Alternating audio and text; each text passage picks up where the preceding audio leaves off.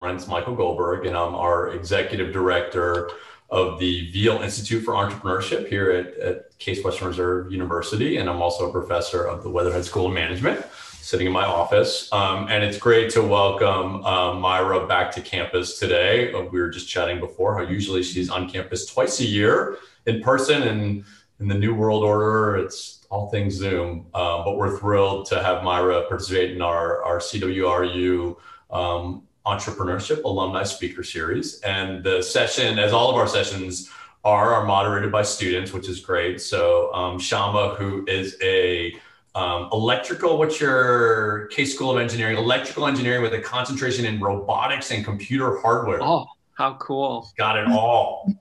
So Shama's going to be our student moderator today.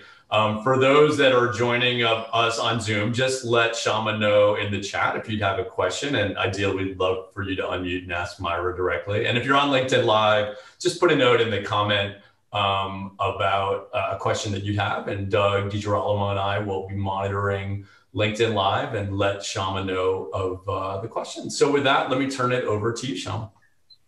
Hello, everyone. My name is Shama Girish, and I'm an electrical engineering major and a data science minor at Case Western Reserve University. Today, I have the pleasure to have a conversation with our speaker today, Myra. Myra is the founder and CEO of Houston-based Pearl Resources, LLC. She's been recognized as one of the most influential women in energy, which really reflects her success as an entrepreneur and as a woman navigating the energy sector. So Myra, could you please tell us more about your background, schooling, and leadership journey that led you to FLIRT? Sure. And I graduated from Case with an undergraduate degree in polymer engineering back in 1976, a long time ago. But like I said, I've been back to campus a number of times and have really enjoyed. Actually, I got on the Dean's visiting committee started back in 1995. So I've seen a lot of changes take place in the Case campus since that time. And so I'm in Houston, Texas right now, and undergoing quite a bit of energy transformation that's taking place in industry today. And I certainly can cover a little bit of that. But oil and gas, I got involved in oil and gas when I started with Standard Oil Ohio, up in Cleveland. Uh-huh. Believe me, when I started at Case, I had no idea I'd be end up in oil and gas. I thought polymers was a great opportunity, and that's where I got my degree and started at Ohio in polymers. And then they acquired oil field up in Alaska, Prudhoe Bay, and they needed technical people. They had no technical support for development up there at the time. And so I got sent up to Prudhoe Bay. We did an 8-week special project up there, and found it fascinating. I knew nothing about oil and gas. I really had no idea. I thought it was a big straw. Wells were big straws you put down in a hole, and it reached a big cavern under the ground, and all you had to do was suck hard on it. That's pretty much what my background in oil and gas. However, I was involved in some facilities work up there, and I had some processing background from my great chemical engineering background I had at Case. And so I was involved in seawater filtration and some of the initial seawater treatment facilities up at Prudhoe. But I got fascinated with downhole and went back to graduate school, and I have a doctorate in petroleum engineering from the University of Texas. And I moved down to Austin and proceeded to get my degree in about 6 years. And I graduated in '88 with my PhD. And then I went to work for Shell in enhanced oil recovery, primarily in thermal and CO2 processes for recovery. That was fascinating, learned a lot. But that's also when I realized that I was going to have to, after working for Shell, and there weren't many women, and I had bosses that really didn't want women in business to begin with. So I eventually saw that it would be best if I struck out on my own. And so for the next basically 13 years, I undertook my own development program that I designed and implemented myself, because I knew although I had a technical background and I did really good technical work, where I saw my aptitude would be to work into business. And I had not a business degree at the time. But I did end up, when I went to Western Atlas, I was a division manager for a new development team that they wanted to do international studies on national oil companies. And I did a lot of work for Pemex. I would do the request, I would respond to the request for proposals, go down, evaluate the data, come back, write up a proposal. And then if I were awarded the proposal, I would hire the staff to implement the program. So I became project manager as well as going out and getting additional projects. From that, I basically learned an MBA. I had my own P&L. I had my own, which was critical for me for the technical degree. I found management always wanting to stick me back into a technical area to get me out of management. So I fought I swam upstream and worked real hard to work on the management side on developing financial skills there. And later on, I went to Schlumberger. Western Atlas got bought. I moved to Schlumberger, did the same thing, started up a new division with them, had P&L responsibility, bid projects, won them, and continued to do that. And then Amoco made me an offer I couldn't refuse. And I thought, well, gee, Amoco's big enough with all this consolidation that was happening in the industry too. I thought, well, gee, this is great. I'll go to Amoco because they should be buying someone else, right? Well, after 3 years at Amoco, they got bought by BP. And I ran into the same people that I used to work with at Prudhoe Bay that were worth a while that had been absorbed by BP. In any case, small world. And I was actually technology director for Amoco in their R&D, but I had basically a P&L to run, and that was on reservoir and production management. I had staff of about 75 PhDs that were working in my department. So it was fairly significant. And we developed fracking, hydraulic fracturing, and reservoir engineering, enhanced oil recovery, and everything that was important under the ground. And then BP came in and bought Amoco, and I moved on to doing some really interesting studies down in Latin America for Lord Brown. And we presented a white paper to Lord Brown on gas resources in South America, which I did the resource assessment. Somebody else was doing the transportation and marketing of natural gas in Latin America. And we presented that to Lord Brown, and he really accepted it. And I went on to become the chief of staff for the North American business president for BP. It goes on from there, and I learned a lot about management, and then was asset manager for business unit within BP, and then decided to strike. Finally, after all this training, I decided it was time to do my own business. So I started Opal Resources, which was backed by private equity within Goldman Sachs. That was a very successful undertaking. And after 3 years, we sold it for $400 million. And I moved on to form my own company, Pearl Resources, which Opal was working in the Midland Basin of the Permian, and I moved over into the Delaware Basin, which was much more exploratory in nature, and properties could be picked up at a lot lower costs. So that's where I'm at today. That's Pearl Resources. And that's kind of the path I followed to get there. Awesome. Thank you so much for sharing that background. You touched a little bit about how being female, it was a little bit difficult to get out of that technical and then do more leadership. So currently as CEO, do you still find that you have to debacle the sexism even though you're in such a high position? Oh, it's huge. Yeah. Especially in the financial markets.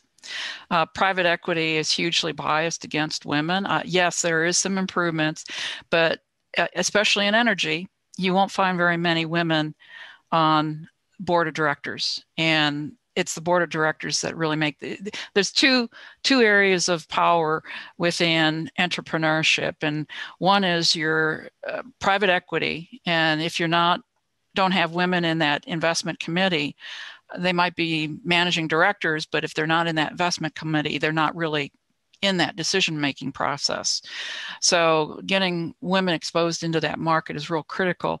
The the other aspect, although the major oil companies and the major energy entities are moving more women into board of director positions, there's a whole slew of intermediate mid-caps, Devons, the Conchos, for example, other public and smaller companies that don't have any women in board of directors positions, none. And nor do they have them in their C-suite. So you won't find women in their management, maybe, yes, in HR, but that's about it. So it's really tough. And there's a lot of folks in private equity is one of them that just don't feel that. They look at you and they say, well, I don't know whether I want to place $400 million in your pocketbook, Myra. You know, you're a woman. and that's despite a very, very successful track record. I used to be head of drilling for BP's Mid-Continent business unit and was managing $655 million a year in drilling contracts and activities there. So it blows my mind. Yeah, definitely. So we have a question from the chat from Robert Smith. He asks, can you talk more about your Prudhoe Bay experience right out of school? My experience, I didn't quite catch all that. What was that, Sharma? Bob, if you want to unmute and ask it. Yeah, when you went up to Prudhoe Bay, you were right out of school, right? And I'm assuming there weren't too many women on that crew. Could you talk about that experience? Yes, it was. In fact, because I lived up on the slope for 8 weeks, and actually, when I flew up to Alaska, they wouldn't let a corporate male fly up with me. I had to fly by myself because they didn't want a corporate man flying with a single lady up to Prudhoe.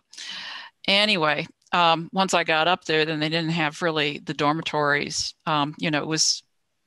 We were put into, they were trailer camps basically that were on stilts. They had to keep them off the permafrost. So I was only woman on the slope in many cases, and they just didn't have all the facilities. They even today on some of the rigs, especially when you're offshore, they don't have rig facilities for women separately. Oh my. So that is an ongoing problem. Were you nervous? Were you scared?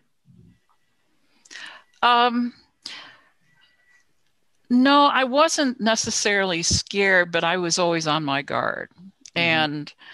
And if nothing else, because I guess I was always a bit more aloof in order to not be interpreted as trying to be attractive. Let me put it in blunt terms. I was trying to remain focused on the job at hand and be very, very strictly business only type of attitude. Yeah. And what was your support network there? Did you have a mentor? Did you have someone who watched out for you? Well, I did have a mentor, and he was actually head of tech service, so he was fairly highly placed. And he's the one that actually felt that this was a great opportunity for me. I think it's incredible throughout your career that you find a mentor, and be quite honest, you have to find somebody, a male who is in management, who is willing to take you under your wing and guide you and provide consultation, at least be that ear and can point you in the right direction. I think that's real critical. I found that to be true throughout my career, that I found very good support as long as this is the demise with all the corporate changes that were occurring. All my buddies that were supporting me at various companies got laid off during the mergers. So they whittled them all down. So I had to move on. And that does happen when there's corporate mergers. And if you happen to be in the company that's getting purchased, you may have had good support within that entity, but lose it after that merger. So imperative that you find the right channels to move into. Fascinating. Yeah. You can't plan for this. I mean, like I said, I would never have guessed when I attended school at Case that I would be in oil and gas today. But I was also naive. I was busy all through college and even high school. I wasn't in, although I went to public schools and to Case, because I was a competitive figure skater also, a lot of my life was not at school, but it was away and was focused on figure skating and achieving goals there. And I was naive. We would go and compete, and I thought all things were fair. And, later on, as I got older, then I realized there was a lot of politics in figure skating as well, if not more so. And, but I still thought if you proved yourself, in other words, if you were the champion, that things would be opening up. I mean, I was told always on, well, there just aren't that many women who can qualify for being CEOs or in the C-suite. And that's just simply not true today. I know of a huge amount of very talented women, but it's just not enough to compensate for the lack of presence in corporate boardrooms. Could I get you to talk about figure skating a little bit? I think people should know that Myra was like a national class figure skater, okay? Like, she was seen as Olympic potential. Yeah. And I'm wondering, what gives someone the courage and the moxie to be an entrepreneur and to be a pioneer, which you were. And I wonder if figure skating had something to do with it. Well, it certainly helped. There's one thing that you learn in figure skating is that you fall a lot. You fall a lot. And the only way you get better is you pick yourself up and go do it again and get it right, because then you'll succeed. So I spent a whole lot of time falling and then picking myself and perseverance. And it works both for and against. Maybe it's you hang on to things too long and you got to cut bait and move on. But it definitely gave me a level of self-confidence that really helped throughout my career. And then as I progressed into in oil and gas, there are going to be a ton of people who want to put up roadblocks, want to put those speed bumps in front of you to slow you down and get you exasperated. And it is frustration. You will see a whole lot of frustration. And the problem is that if you get frustrated and walk away, they've won. So you've got to be hard and persevere and try to learn what it will take that makes it different. Somebody sets up a roadblock, so you step right and try something else, or you step left and do something else. And take opportunities when they're presented, because sometimes it's the unexpected that opens up a new opportunity. So, as the saying, so when door closes, another one opens. That's very much the truth. And you have to take the opportunities and realize that you've made it this far. So you're doing something right. Any woman who is in engineering at college has done something right. Okay. And that should yield a huge amount of self-confidence. And like I said, there's going to be always folks that want to put speed bumps or put roadblocks in front of you, and you just have to work your way around them. It's just easier when you have somebody looking out for you, when that mentor can help you move around those speed blocks. Definitely. So we have a question from Herb. So he asks, what steps are you taking to help women break through these barriers? And he adds on that, like, what he appreciates what you're doing now, but he just wants to learn more about some of the steps that you've taken. Well, I'm trying to provide some guidance by talking with women. I would really like to get into a board position, but right now I'm fighting too many other battles with the industry being in such dire straits. Working very slim-handed with very few staff. I'm doing basically watching my company on a day-to-day basis, overseeing field operations remotely. So there are other women, however, we do network and we're able to find I'm able to find other women who I do know that can provide those networking opportunities that could possibly lead to open up that door. So the best I can do right now in my role is to open those doors and at least introduce you to other women or even men that can help potentially find another opportunity. Right now, the oil and gas is in huge transition, as you might expect. I mean, there's a lot in alternate energies coming up. And I do think that women in energy, there's huge amounts of opportunity for women to move into alternate energies, wind farms, solar, and actually biodiesel's been pretty big. I know of a couple women that had gone into biodiesel, for example. So there are opportunities out there. And to learn that technology and move into it. Yeah. Since we were talking actually about these different alternatives, due to recent climate changes, does your company take action to reduce its ecological footprint, or are there any actions that you're taking to reduce the impact on the environment? Oh, well, right now my operations is pretty small. I don't have much environmental impact, but there are efforts going on right now to reduce gas flaring, for example. Some of it has been, what it is, an oil gas producer only has effect over their own wells, and that we have to hook up to pipelines, and we don't control the pipelines necessarily. Although some companies like ExxonMobil do own the pipelines that they deliver to, but most of us don't. And so when the pipelines get full, there's only one alternative you have. You either shut in your wells or you flare the gas. If you're only producing gas, you shut them in because you can't deliver the gas to market. But for everybody else that is primarily producing oil and gas as a byproduct, they flare the gas and produce the oil. And that's, there's been some efforts actually to re-inject gas in some of the areas, but that's pretty minimal right now. Great. Yeah. And then we have another question from Robert, if you wanted to mute yourself. Well, I'm wondering if being a woman ever helped you in the oil industry. I wonder if you they talk about the value of that fresh set of eyes.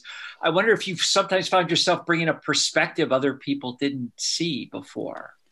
Oh, yeah. In fact, that's the reason I called Opal Resources and then Pearl Resources. My tagline is finding gems missed by others. My Opal's success was actually picking up fringe acreage that nobody else, both Pioneer and Chesapeake, had drilled wells and had been unsuccessful. They were plug and abandoned 6 months after they were drilled.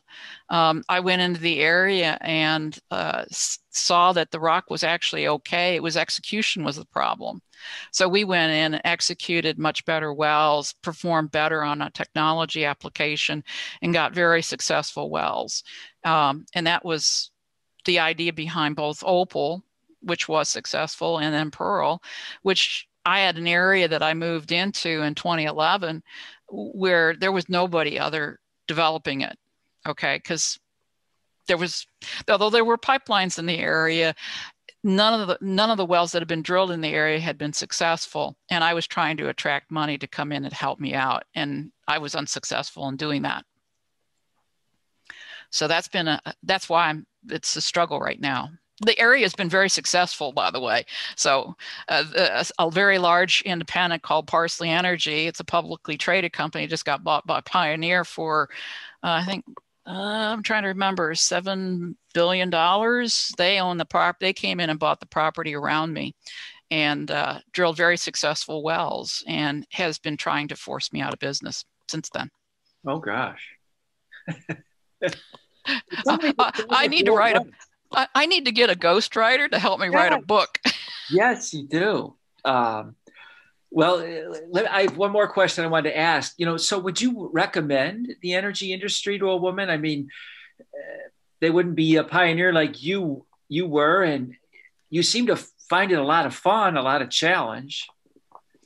Well, right now it's not much fun, but okay, right. I will tell you that people don't understand the technology, the level of technology that's involved in oil and gas. They just, they have their image of this, oil derrick out there blowing oil out the top, kind of spindle top, and it's not that way. I mean, we're using, my husband's also in oil and gas. He does fiber optics, and this is a defense technology, and we're using it to run in along the casing on the wells in order to determine where the fracks are occurring and how they're being propagated, and to even measure fluid movement inside the wellbore downhole, 20,000, 2 miles away, or actually 3 miles away from where the wellhead is at. So there's a lot we're using artificial intelligence, seismic technology, the coherency, which is used in actually eye operations and looking at different fluid densities and things like that. So very highly technical in a lot of different areas, such as I use every aspect of my technical background, electrical engineering, computers. I mean, when I was at Case, we were still using cards. So I decided when I went back to graduate school, my doctoral thesis was done numerically. So I did numerical modeling and decided to force myself into the computer age. So did all the programming in Fortran, but it was very, very sophisticated free energy minimization technique. So anyway. It involves all sides technology, everything. We do directional drilling, GPS, magnetics. We look at gravitational magnetics and how it impacts our ability to measure wellbore trajectories. So it's just incredibly complicated and involves so many different areas of technology. That's actually really interesting. I didn't know that there were all these different technology pieces that were involved. So kind of going on with that, what type of technology would you like to see be introduced or used more within the energy sector? Well, I do think artificial intelligence, we're just starting to, and it's both between infrastructure improvements that we need to have. Mm-hmm. Well, a lot of our oil and gas is in remote areas. West Texas is truly out in the middle of nowhere. And like where my operations currently located, I have no electricity.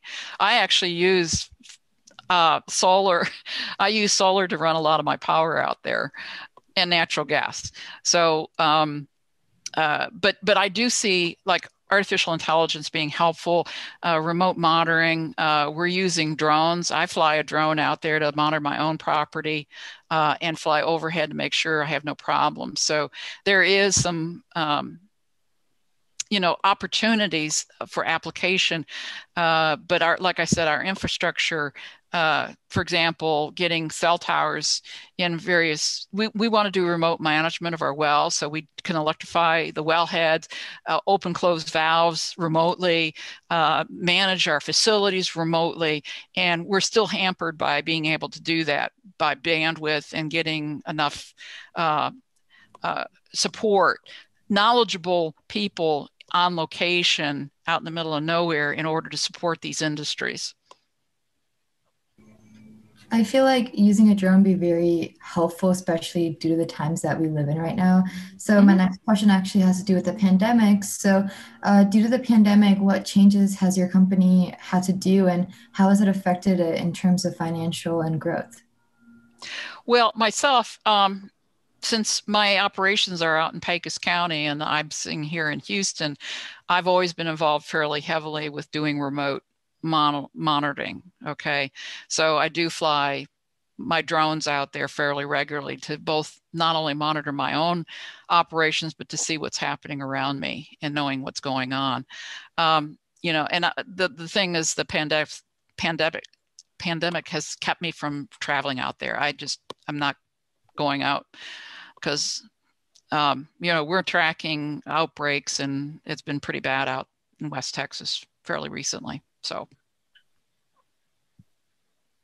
I will tell you that what the impact has been is that all the oil companies that have in-office staff, they're all working remotely now. Very few go in. This is a great conversation, Myra. Thank you so much for joining today. And Shama, thanks for being such an awesome moderator. I wanted to talk to you about sort of a theme that comes up on some of our speaker series is around networking. We often have students that like Shama that are here studying engineering or other subjects that are sort of looking to get into industry. I'm sort of curious in your perspective as an alum and as somebody that's spent your career working in energy and oil and gas, as case students or young people are looking to connect, what kind of advice do you have for our students on networking and sort of what works and what maybe doesn't work so well? Well, I found, obviously when you get your first job, in my opinion, you can develop a good industry network, and it's both within whatever company you're working in and outside of that company, going to industry meetings. And it's going to be different for every industry, as to what type of connections you can get. For example, in oil and gas, a lot of the companies had their own teams. Like when you went to work for Amoco, for example, these teams would always work together for long periods of time if you stayed at the company long enough. My deficiency was that I moved around to different companies too often in order to keep looking at taking that next step, but I didn't develop the network to help support me. And that's a deficiency. I don't have easy answers for that, but that is truly holding me back, because so many of the private equity look for these ready-made teams. And guess what? The teams were old teams that came out of Burlington Resources, for example, or Anadarko, or these previous companies that they were long-time staff members of, like 10 years or so. And they would just move out of that corporate environment, go get private equity. And when I talk about private equity, it depends on the industry. Oil and gas is probably the strangest entity. I mean, when you're a startup, you got to get 100 million. It's not pocket change. And so being able to start something in oil and gas, you need private equity. You can't do it out of your own pocket. Whereas, if you start, a biotech, possibly it might take a lot less smaller amount of investment. And, but I always would tell you that you need to go outside and get third-party money. So, but the networks is important. Having a network, and both male, female, try to push yourself, become an extrovert, and network both inside corporations to get ties with people who see different type of opportunities than you may know about yourself. So, and that I won't tell you it's easy. It's very challenging. You have to push yourself. And that's probably your number, besides becoming a financial wherewithal, you have to understand the value of the work you're doing and the markets that it's in. So getting that perspective will help gear you toward meeting those industry challenges. And you only can do that through networking and talking with folks. No one knows everything. So you have to get that different perspective, and networking helps you hook up with the right people who can provide that insight to you.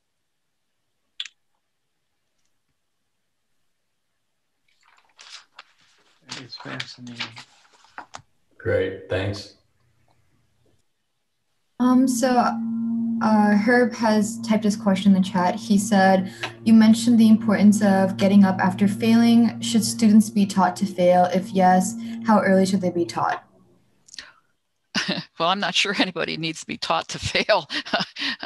I think there's plenty of failures.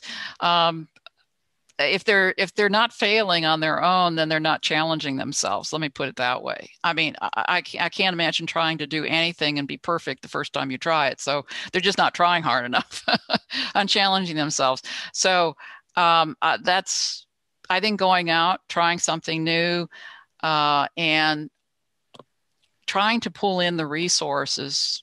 Maybe if it's nothing else, it's just as a, you try your first hand at it, to put together a group of people to go and do a target development and see what resources are required.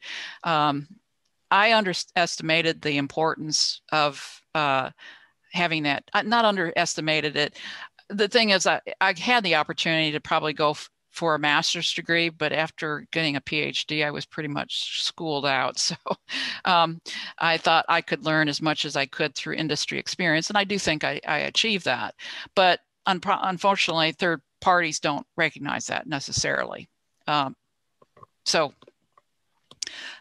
getting that insight into if you're going to be an entrepreneur, you have to understand the financial situations of any industry, whatever you work, and you have to understand what the market forces that are at play.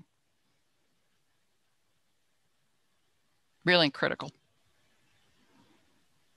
Definitely. So while we're talking about failure, can you talk about a setback in your professional life that has helped you get to where you are today?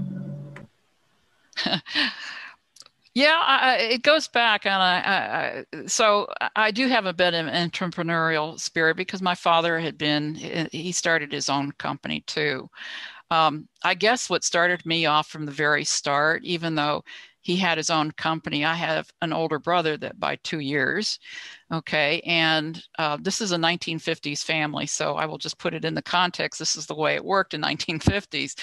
My dad said, okay, my brother is going to run his company.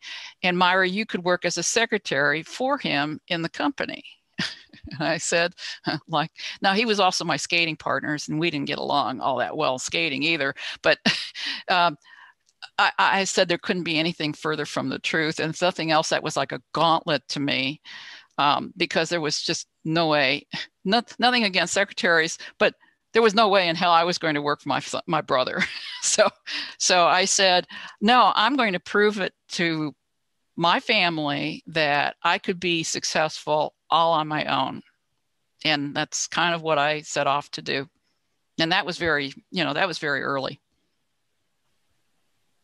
Definitely. I actually wanted to take it back a little bit and ask a little bit more about your Case Western experience. How was it being a student here?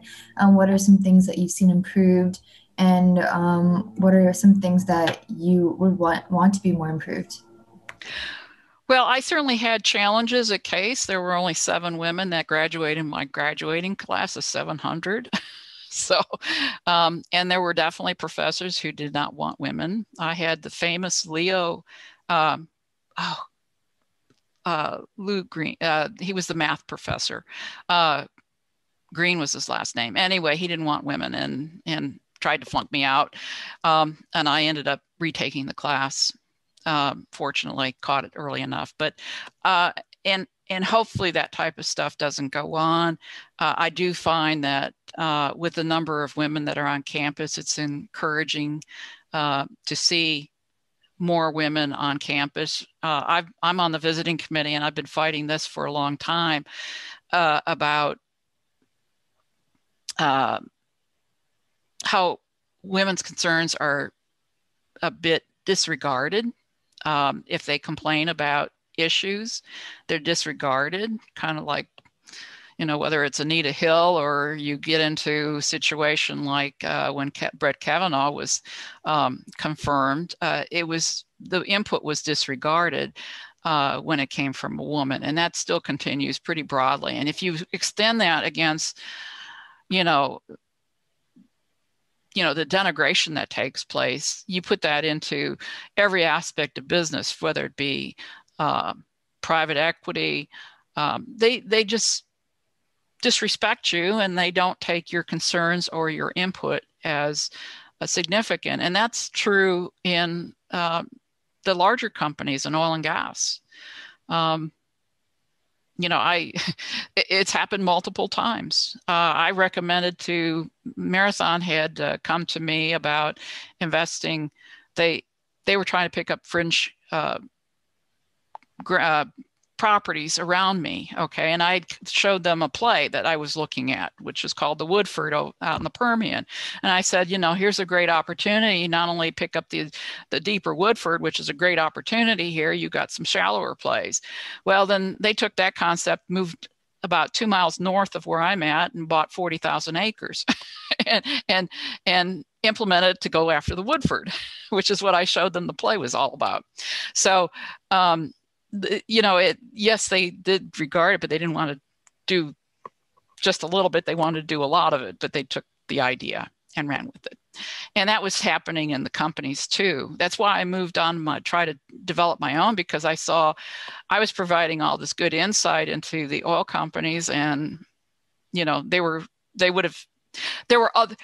other political things that were being played rather than do what was best for the corporation.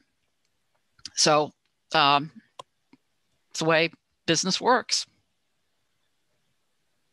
And that's not only to women, that happens to everybody. But I will tell you that it happens. Women are not taken seriously. Yeah, that's definitely very true. So another question I had was I read online that you were once denied an equity partnership because you would not go on a hunting trip. Can you talk a little bit more about that experience and kind of how that affected you back then, and maybe even so presently? Yeah, I mean, there was so there's a lot of sources of money. You go to private equity, but there's also high net worth individuals. You go and try to promote the ideas about what needs to be invested, and that's high net worth in Houston. There's lots of oil guys out here, and guess what? They own hunting lodges up in Montana that they fly to. They've got their planes that they fly up there and go hunting. Now, I did learn golf, okay, when I was at BP. And my manager, who was the business unit manager, told me, Myra, you're not going to succeed in oil and gas unless you learn how to golf. They actually paid for me to take golfing lessons. Okay. So, and I did, and I learned how to play, and I've played, I did okay. I'm athletic. So I played Pebble Beach and won the women's trophy on that when I golfed out there. That was just luck. But, I recognize that in order to play business development, you had to be out there talking with the people who are doing business.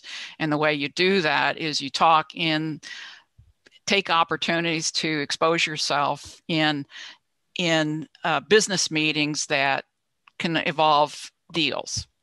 I just put some lines in the sand as to what kind of deals I would participate in, and recognize that this was no place for me to go. So. Yeah, definitely.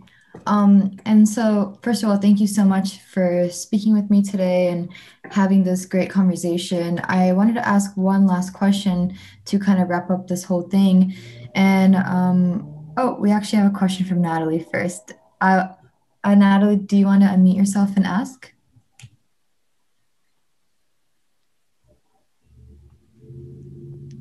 All right, I can just read it then. So it says, you mentioned sometime extensive industry experience is not recognized in having women manage the business. Do you think an MBA degree helped you overcome that problem? Do you think the MBA program has helped you in becoming a successful entrepreneur? Well, I don't have an MBA, but it's the recognition of understanding financial drivers and metrics. So those are, you have to understand where the goalposts, if you're going to play a game and you're going to be in the game, you need to understand where the goalposts are and how to make the goals, and what are the drivers behind calling it success. Having a successful product that does what you've designed but doesn't meet a market need and people won't pay for it isn't going to do you any good. So you really have to be looking at the financial side of both market as well as investment capital, and then the returns on their investment. So when you're talking business, you need to speak the language of the business leaders, and that's what you have to do. So that's how you communicate. That's how you get your ideas across, and how you are able to sell your concepts. Because let's face it, all the companies are in it for themselves, and they're in it to make money for the most part. Definitely.